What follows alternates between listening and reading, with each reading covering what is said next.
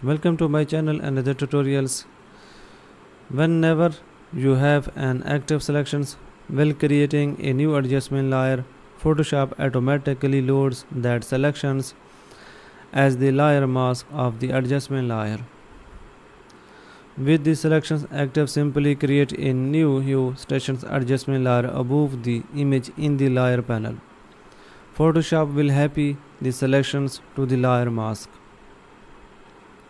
We are just about ready to start adjusting the color of the image, but first we need to remove the subject skin and hair from the layer mask so that they are not affected by the hue station adjustment layers.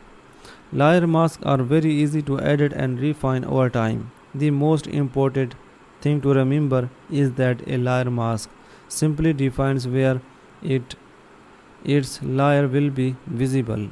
Thanks so much for watching. I will become in next video. Goodbye, take care.